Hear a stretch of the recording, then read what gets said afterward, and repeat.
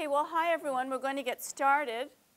My name is Robin Worthington, and I am an adjunct professor of history here at Bristol Community College. I was a Bristol Community College student at one point, you all should know. I graduated from BCC in 2001, and then I transferred to Wellesley College, and that's where I received my bachelor's degree in history. And I did my undergraduate thesis there on the Narragansett Indians and their conversion to Christianity during the Great Awakening. I spent a semester in law school and decided that that was not my calling. And so I went from there to the University of Connecticut and worked with a wonderful, wonderful scholar of Native American history, Nancy Shoemaker. And here I am back at BCC now teaching. And so today I'm going to spend a little bit of time talking with you about some of the early interactions between native peoples in southern New England and the colonists that came over from Europe. All right.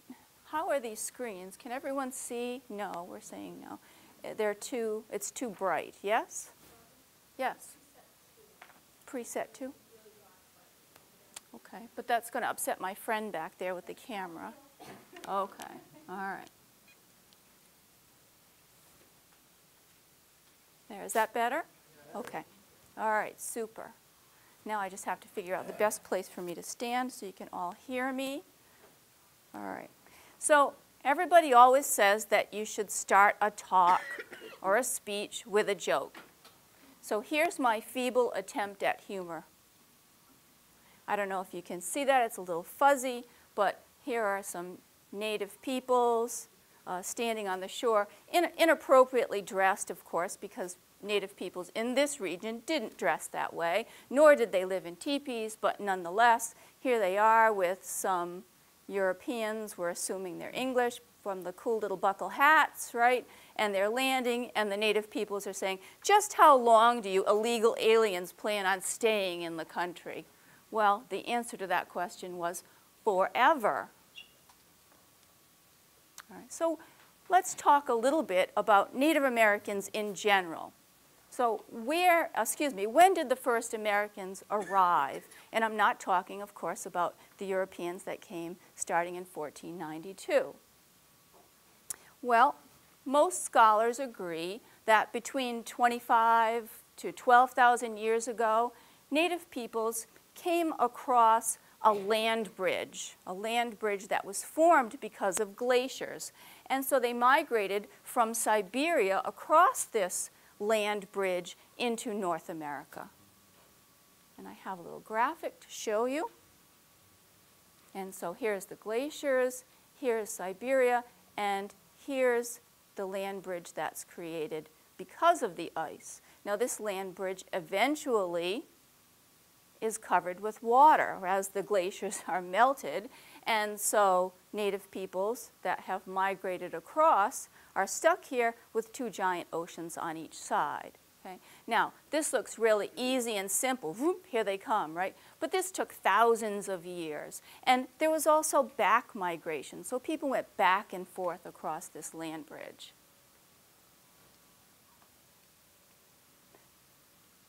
Of course, hold on. Whoop, whoop, whoop. I'm having a little spasm here. Hang on. Of course, most native peoples don't believe that their ancestors came across this Bering Strait, and instead they believe that their people have been in North America since what they would call time immemorial. And each Native American culture has a way of explaining it, and they call that a creation myth.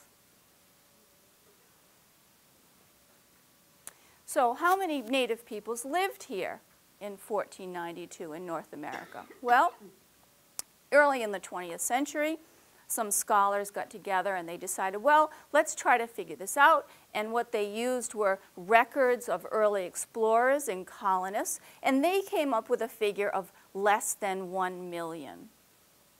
However, new methods of calculation came along. And nowadays, most people would say between 2 and 18 million people north of Mexico. Now that's a big, big gap there. You could drive a truck through those two numbers, right? But that's about as close as we can get. Most experts guesstimate somewhere in between those two figures. So what they would say, though, is that the population of North and South America together probably added up to about 1/5 of the world's population. Is anyone taking notes and want me to go slower, or are we okay? All right. And as an example, I offer you the fabulous city of Tenochtitlan. Now, Tenochtitlan was a city where, in the place that we now call Mexico. And this was the home of the Aztecs. And at the time that Cortez invaded Tenochtitlan, the population is estimated about 200,000. Now, that's just in the city. That's not in the surrounding territories. And that's certainly not the other peoples that were in the area that paid tribute to the Aztecs. In contrast, at that same time, Seville, Spain, only had about 70,000 people. So what kind of implications can we draw from those figures? Well, first of all, we can say that the Americas were very well populated by 1492, and they were inhabited by very diverse and complex cultures and civilizations. Primary sources that I've read of Spanish that came with Cortez, the conquistadors that went into Tenochtitlan, write of a fabulous city, a city, they claim, that they've never seen the likes of before. There were fruit trees, there were beautiful waterways and gardens, beautifully decorated homes. So this idea that people in the Americas were these migrating bands of hunters and gatherers doesn't always hold together. So since we're going to talk about New England tonight, let's stop for a minute and think about what New England might have looked like before 1492. Well, before 1300, scholars pretty much divide up the people who lived in this region into 3 groups based on where they lived. There's something called the interior uplands, and I will show you a map in a minute to help you a little bit. There's interior river valleys, and then there were people who lived along the coastlands or estuaries. And their resources, the resources that were available to them, determined how they lived, what kinds of food they ate, and where they traveled. That kind of makes sense to us, right? And here's that map I was telling you about.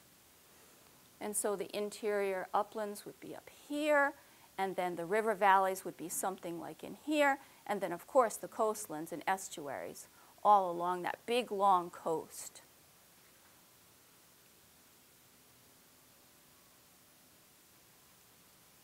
Now the coastlands, coastal peoples, the peoples that lived along the coastal lands and the estuaries, lived in some pretty dense settlements. And these were stable social groups, and they had a lot of migration. For example, in the summertime, they might spend quite a bit of time along the shore, looking for shellfish, eating fish in general, and then in the winter, move further inland so that they could take advantage of hunting deer, rabbit.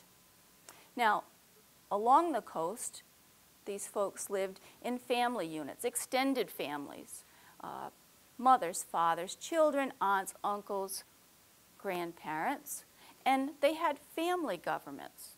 In other words, families governed themselves. So there was no overarching political system at this time.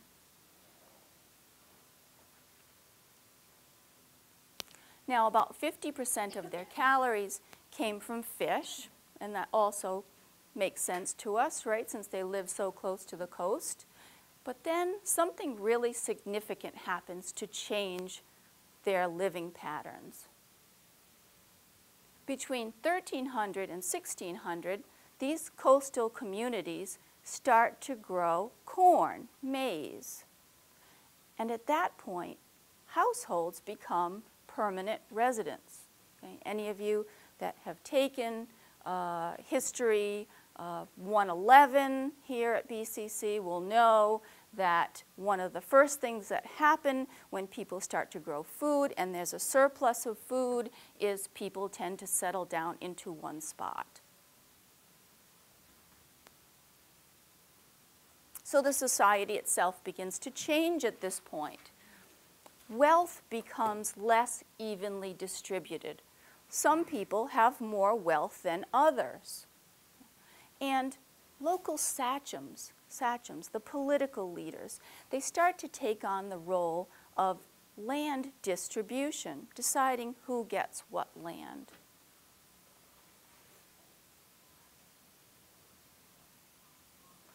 So what did these coastal societies look like other than the two factors that I just explained to you, two characteristics? Well, first of all, they had some cultural elements in common. And the first thing was they all spoke dialects of a common language. And we call these folks part of the Algonquian language group. And everywhere here, in this sort of awful pinky, orangey red color, would be peoples who also shared the Algonquian language. So it's a pretty common and widespread language for native peoples.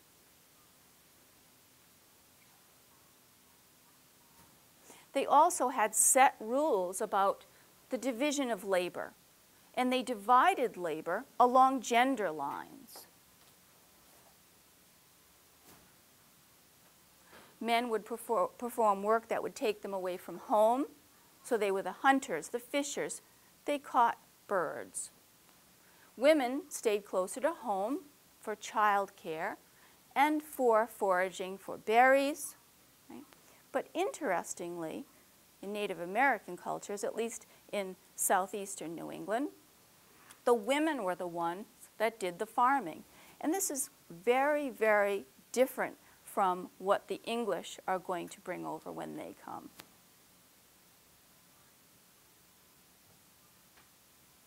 They also had some shared religious beliefs. They had really similar ideas about how the cosmos was structured. Right?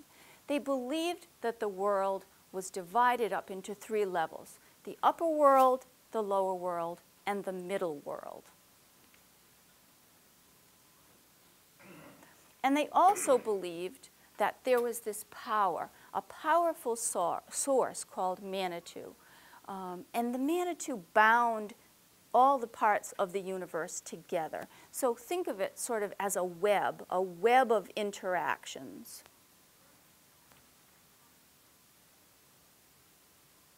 They also believed that animals and people had different amounts of this Manitou, this sacred power, we could call it. And it's obtained through rituals, through prayer, and through fasts. And I'll give you an example. When hunters were getting ready to go hunt, excuse me, I need a drink. I have to wet the pipes. When hunters were ready to go out in a hunting party, and it was usually men that did the hunting, as I explained to you before, they would get themselves ritually ready. So they would fast, they would perform rituals so that they would have success in hunting. When they came back from their hunting trips, they would go through the same thing, more ritual, more fasting, to prepare themselves to re-enter their communities in a safe way. Now, this sacred power, or Manitou, what it basically did was it gave native peoples the skills to sustain what we would call a high quality, or what they would call a high quality of life, one that was free from harm, meaning illness, meaning injury, and most especially to remain free from the control of others.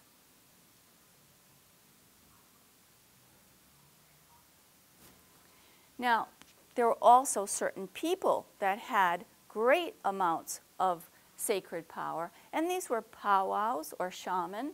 They were healers, they were prophets, they were powerful sorcerers. They carried a lot of power in Native American communities in this area. If you were sick, or if a member of your family was sick, you'd call the powwow or the shaman, and they would come to you. They'd come to your wigwam, and they would help you to get well by performing certain rituals.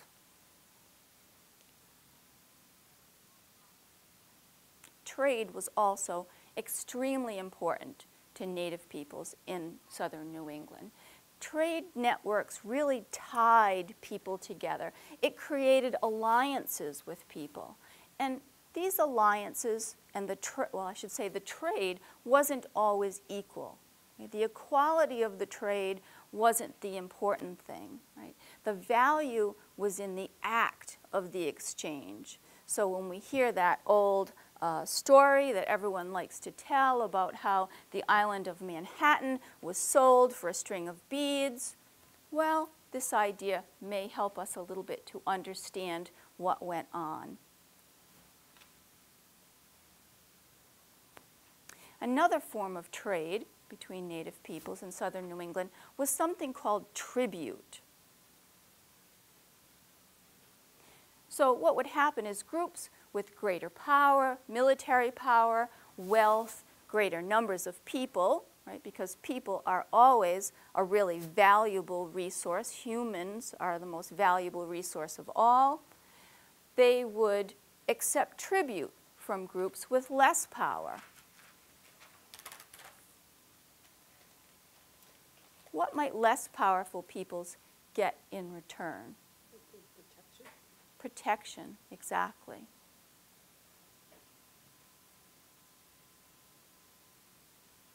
Now, sachems, those political leaders that I mentioned before, they were very involved in long-distance trade, and there was a lot of long-distance trade that went on. And this position eventually evolves into a hereditary office, a patrilineal hereditary office. We all know what patrilineal means, right? Where are all my students? What does patrilineal mean? Father to son, uncle to nephew, along the male lines. Interestingly, however, land allocation is matrilineal. It's passed along from mother to daughter, from aunt to niece. And this goes back to what I told you earlier about who were the farmers, the women. Now, three significant events happen when Europeans arrive that really changed the lives of Native peoples in southern New England in a very dramatic way.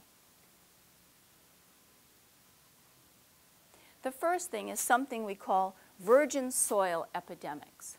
Europeans bring all kinds of germs over to the Americas that Native peoples have not been exposed to. You know how when you're a little child and you go get those inoculations that everybody always loves, right? They expose you to these germs. Your body builds up antibodies against them. Well, those big oceans that I was telling you about before, that protected Native peoples from the germs. Europeans were really germy. They had all kinds of awful, awful diseases, plague and measles and typhus and all kinds of smallpox, terrible, terrible diseases that Native peoples just had never been exposed to before. And this is an image that's actually drawn, that was drawn by a Native person from South America. And we know that because of the attire. See this attire? It looks almost like perhaps Peru, right? But you can see how they had already figured out that this was contagious. And I believe this looks as though we're dealing with smallpox here.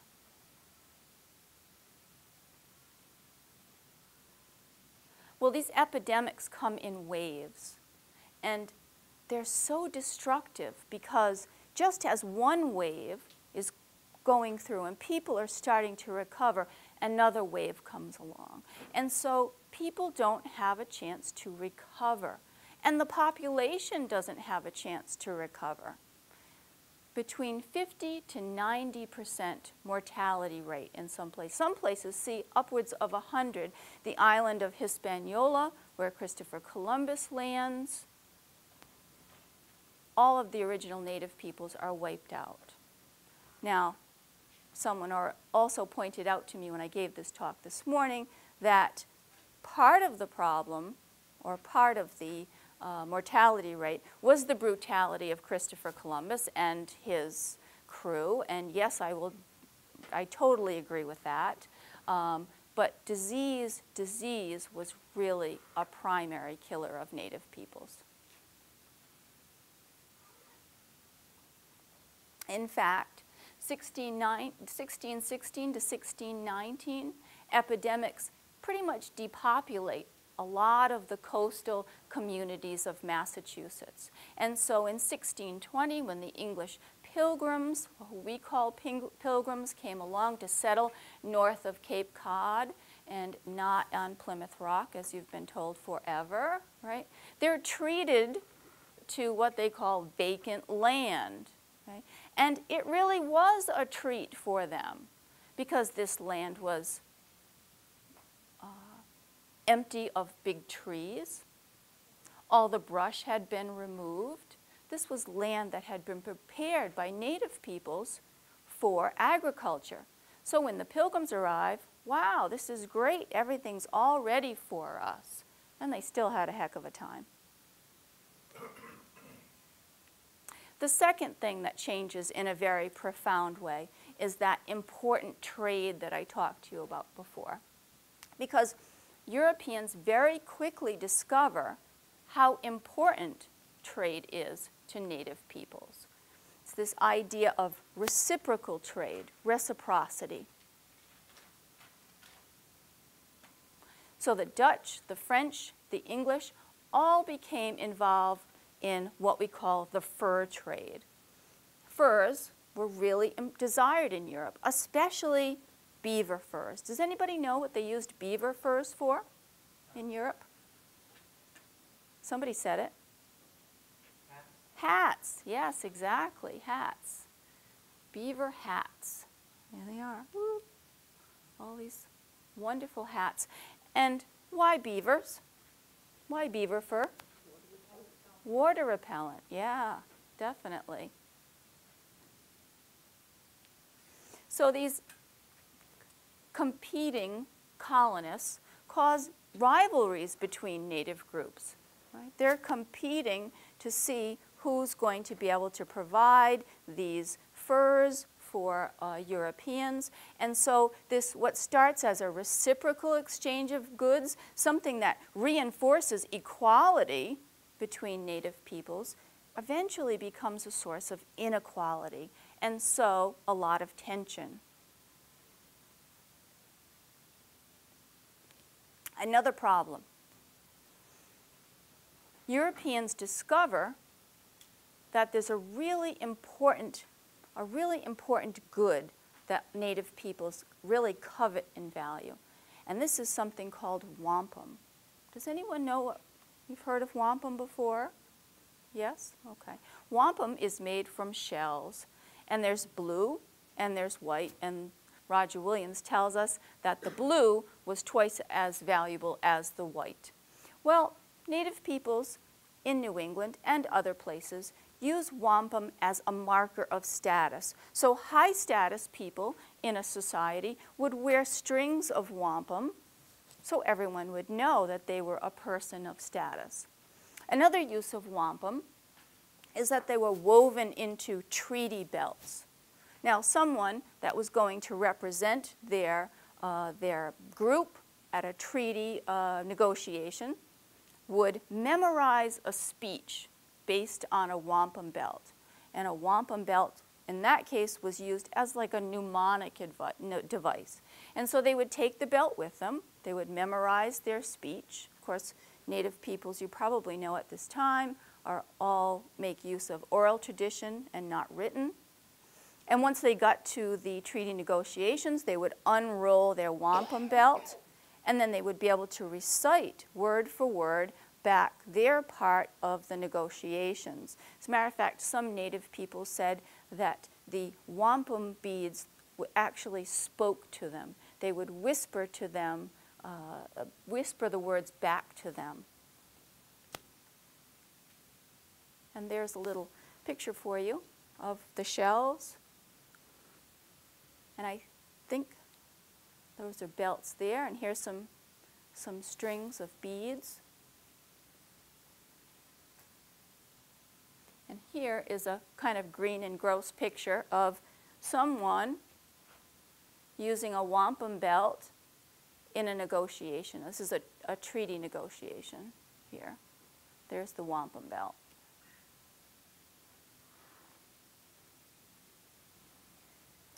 What eventually happens is, as this wampum is used by traders for furs, wampum actually turns into currency. It becomes like money. And the coastal communities, who have greater access to shells, are really in the thick of this trade, right? And that makes sense to us too. The Narragansett and the Pequot, coastal peoples, and they become brokers of wampum. The third thing that happens that's really changes things in a very significant way for Native peoples, and I would argue probably the most significant thing, is something we call the Great Migration. And this is when like just tons of English colonists pour into New England. In fact, in 1634, where there were 4,000, by 1638, there were 11,000. And maybe 11,000 doesn't seem like a lot of people to us, but keep in mind that these folks were crowded into the same areas. When they arrived, okay, they weren't saying like, okay, look at all this land, we're going forth, right? They wanted to settle where other people were that spoke the same language, that had the same culture. And so people tended to cluster in cities and towns and villages.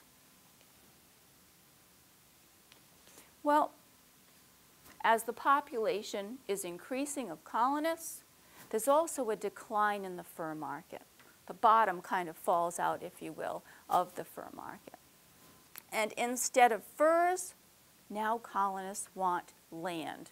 Land becomes the commodity of choice. They had quickly outgrown all the land that was available because of disease, because of the epidemics, and now they started to focus on the land that they thought Native peoples were misusing. And I'll explain why they thought they were misusing it. In order to have enough land for hunting for their bands and communities, Native peoples set aside a good amount of land that to colonists just looked like wilderness. These were areas for hunting. Well, as far as English were concerned, if the land wasn't fenced in, if you didn't have a house or some other building on the land, it wasn't being used properly. You weren't improving the land. And so this is the land that colonists now set their eye on.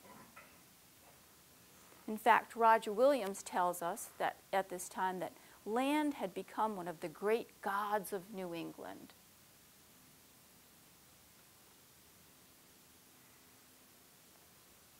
Well, what happens is these land-hungry settlers start to disrupt the places where Native peoples get their food.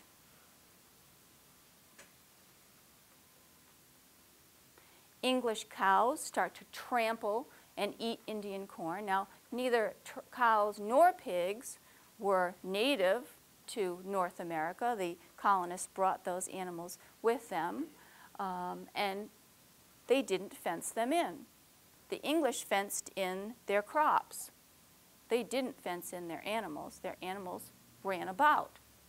So native peoples would find colonist cows chomping away at their corn, the corn that they needed to put away for the winter so that they would survive the winter. Right? English pigs dig up the clan banks, another source of food for native peoples. And English squatters start to build on hunting grounds.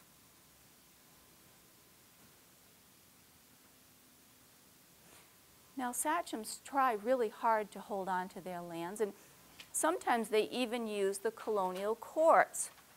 Sometimes they're successful, sometimes not.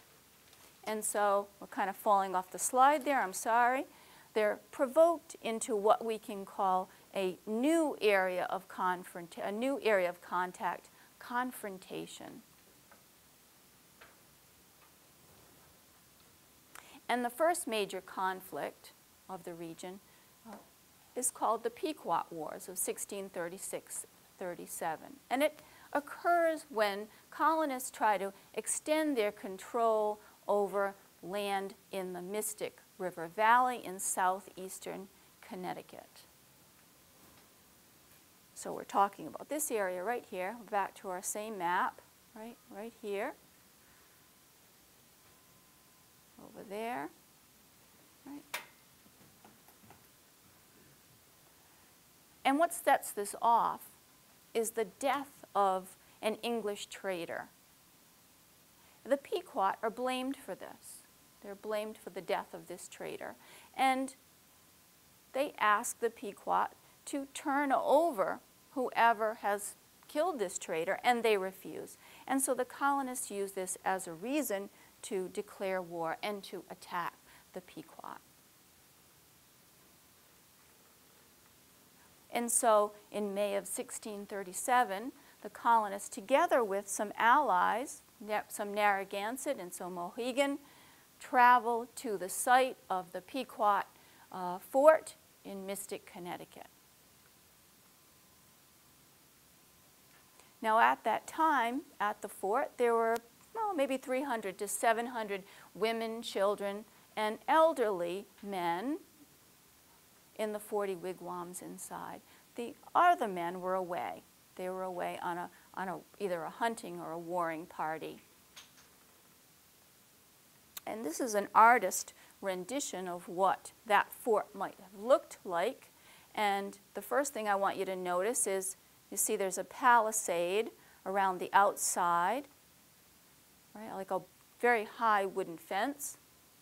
And inside here we see the wigwams and some crops over here. And this is a very famous drawing, sort of an aerial view, okay, of what the fort might have looked like. And just to orient you again, here's the palisade,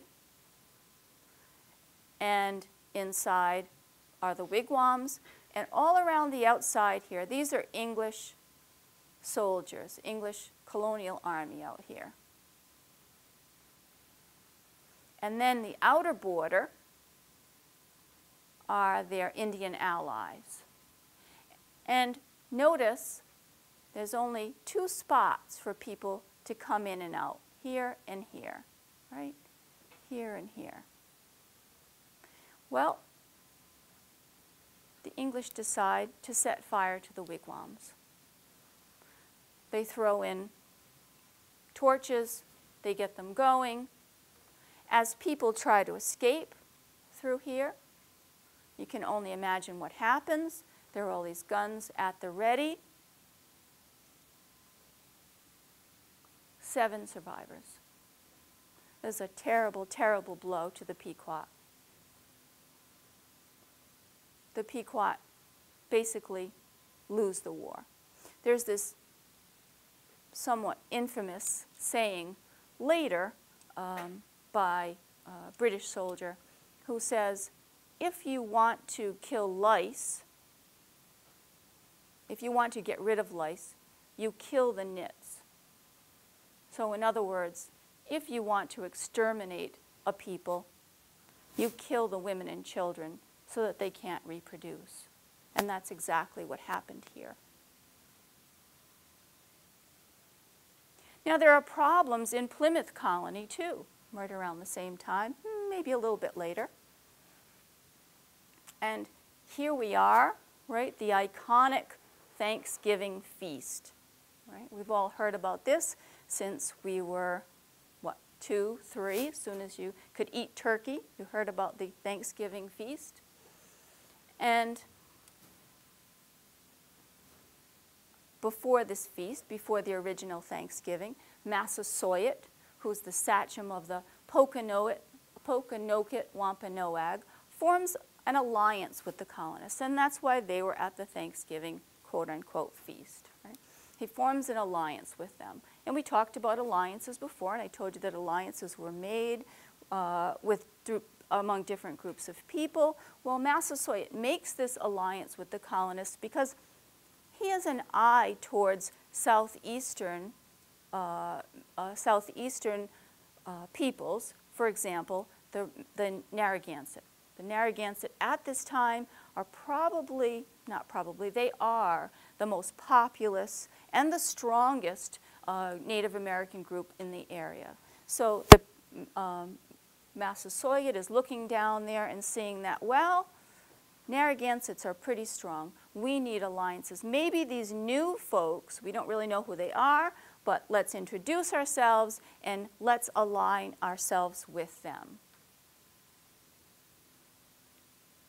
Well, after Massasoit's death, his first son, not Metacom, takes over the sachemship, but he's killed. So his second son, Metacom, who's called King Philip by the colonists, figures out that he simply cannot keep colonists from taking more and more Wampanoag land. It's just not working out, at least not peacefully. And so in 1675, there's a gentleman by the name of John Sassamon.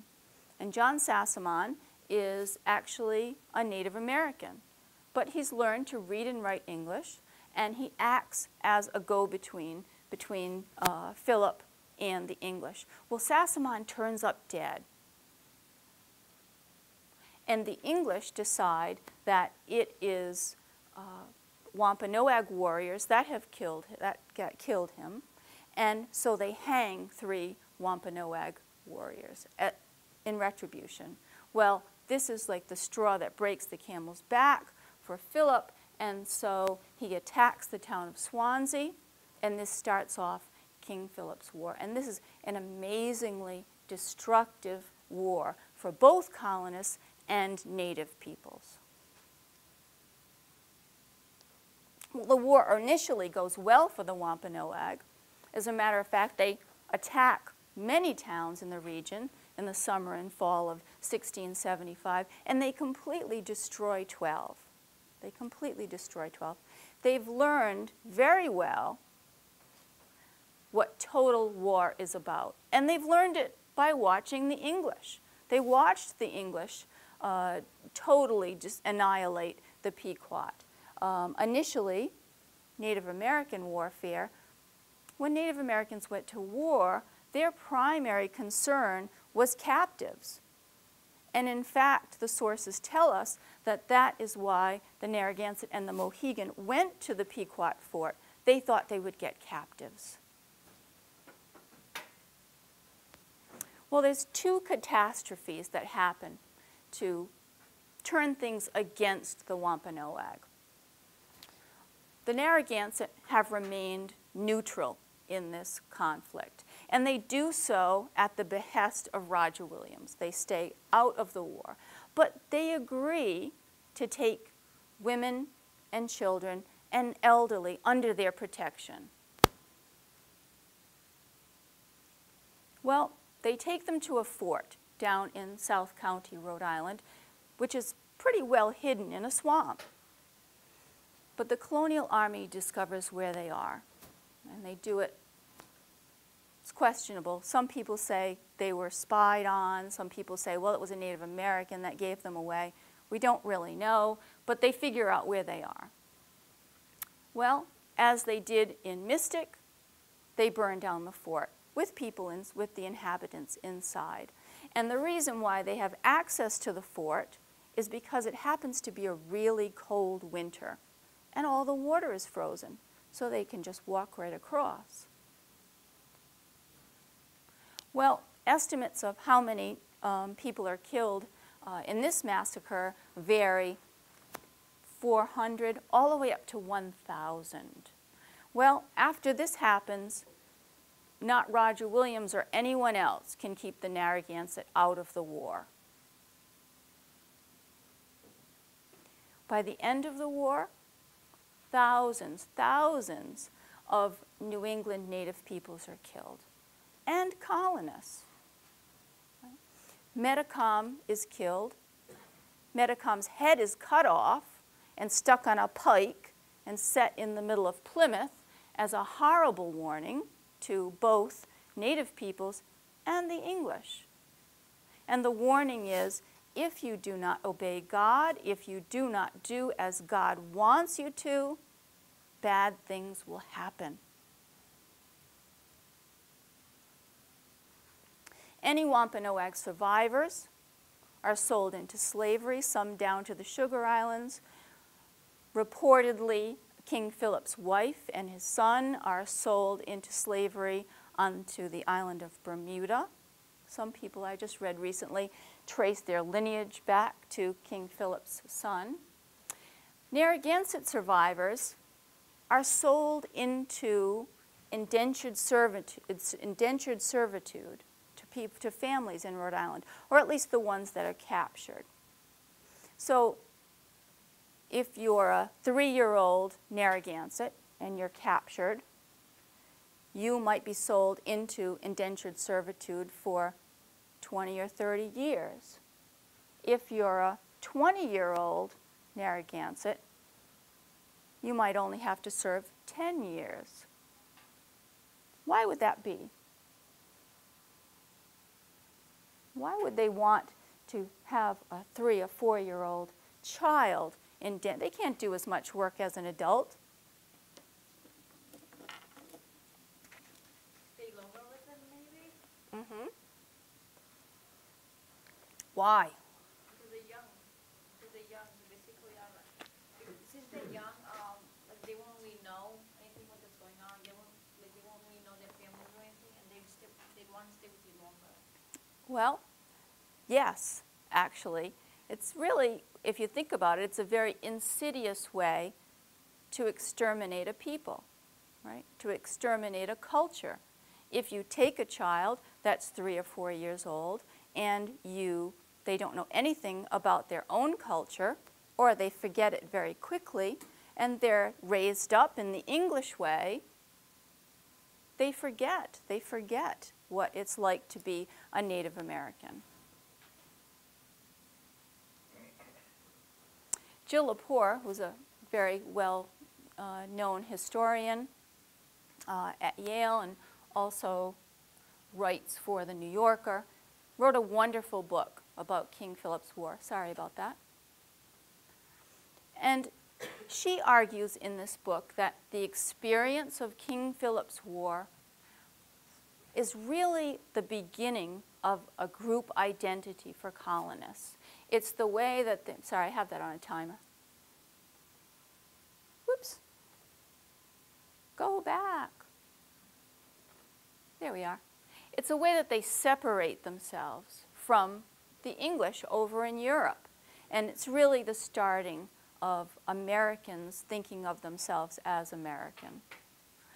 And one more thing that I'd like to say to you, and that's why you keep seeing these pictures come up, is that for me, the most interesting part of studying and teaching Native American history is that despite all the tragedy, despite all the horrors that Native peoples go through, despite all the roadblocks that are put in their way, and all the attempts at we have to call it genocide. They are amazingly creative and adaptive, just amazingly. They think of all kinds of ways to survive what's put in front of them. And that's why I brought these pictures along. These are both some Pequot and Narragansett Indians that are still with us today. Okay. Now, I'll take any questions from anyone who would like to. Anyone have any questions for me? Yeah. Yes, I have one. You mentioned after the King Philip's War, the Wampanoag, they were turned into slavery, while the Narragansett tribe, they were into servants. Mm-hmm. So what would be the difference between them, since they don't really, like, did they really know money at that time? Does it get paid, or how? As an indentured servant? What was an indentured servant? Is that what you're asking? Yeah. An indentured servant was someone that was obligated to give X number of years of service. Okay, it was like a contract. And it's the most common use of indentures, like many Europeans who couldn't afford their passage to the Americas would indenture themselves. They'd say, okay, I will work for you for 10 years after I get to the Americas, right? And 10 years for you, if you pay my passage over. But then once the contract is up, then they're free.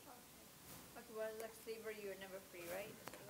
In the kind of slavery that we're talking about at this time when we're saying slavery, someone's enslaved down, let's say, to the Sugar Islands. Yeah, and the survival rate in the Sugar Islands was sugar plantations. The survival rate for slaves was really short. It was a very brutal, labor-intensive crop. Anyone else? Don't you think it's always amazing me, like when you have these weekend powwows, don't you think that the Narragansetts and a lot of these Indians have still lost their identities? Because, they didn't have teepees, they didn't wear headgear like they wear in these powwows today. Well, I would say two things to that. First of all, how do we expect Native peoples to look and dress today? Not like that. They must have known, but they must know that they didn't have headgear like that here. Mm-hmm. Well, I guess what I'm trying to say is we don't still dress the way pilgrims dressed, so to speak, right? So people change and evolve, right? So maybe, I guess what I'm trying to say is maybe their change in their approach to their culture has more to do with expectations of their audience. I've often found that to be true. I understand what you're saying, but I often found that to be kind of sad in a way. I mean, you don't ever see what was the type of they didn't live in wigwams. Wigwams, yeah. You never see the wigwams there, and you don't see any attempt to look like what they must have looked like. Well, wigwams, first of all, are not exactly portable. No, they're not. So it's much easier to put up a tent. I mean, I don't know for sure. I'm just kind of brainstorming, Yeah, right? I But it would be my guess, and not knowing for sure, my guess would be that they're putting on a performance for an audience. And most people, when they think of Native Americans, they think of teepees, they think of feather headdresses, and so they're playing to their audience. I guess, too, the case of it, and I can understand what you're saying, you're looking for a certain degree of authenticity based on what, and I guess I can only imagine it, too, it's like if we were to do something like if we were to do African-American cultures or they really were diverse populations. Mm-hmm. So when you get folks who are far removed from that, we kind of have snippets of the past. Mm-hmm. And maybe we bring those together and we're celebrating different aspects or different communities within those activities, and not purely, you know, maybe something that we saw, you know, that would be purely a New England Native American experience. And maybe that's why we're getting some of the blending. Well, and I mean, Native Americans have always had this problem of authenticity, right? If they don't act a certain way, if they don't dress a certain way, they're not authentic Indians, right? But as I was saying before, we don't go around in those crazy hats with the buckles and the, you know, boots and short pants and, you know, so how do you, you know, you can't really expect Native peoples to act and dress the way they did hundreds of years ago, right? So they're kind of caught between a rock and a hard place with this authenticity thing. If they change, they're not real Indians. And if they stay the same, what place do they have in our society? Then they're just a relic from the past. Some theories don't add up, though. The Pilgrims get here that rough winter of 1620, they're starving to death. They have guns, they can hunt, but yet they're starving to death. They make an alliance with the regional Native Americans to get game for them. Well, not really game. They're more like advice. Or is there any game, that much game left around the area of Cuba? Oh yeah, tons. Abundance of game areas. Plus, think of who is coming. Okay, pilgrims, these so-called pilgrims. Okay, they're coming from the Netherlands. Okay? They've lived in the Netherlands. They're separatists. Okay, they have left England because they don't agree with the Church of England. Okay? They don't want to practice the Protestantism that the Church of England practices. As many other groups descended from the European areas such as England and the Dutch. Right, but what I'm trying to say is these are city folk. These are city folk. And now they come over to some place, first of all, that is really different for them. Okay? And we're not talking about... Not out of necessity. They absolutely don't agree with the Church of England. Right. Well, they did have a choice. They could have stayed in the Netherlands because it was open and tolerant there. They decided to leave because they were concerned that their children were losing their identity. They were losing their English.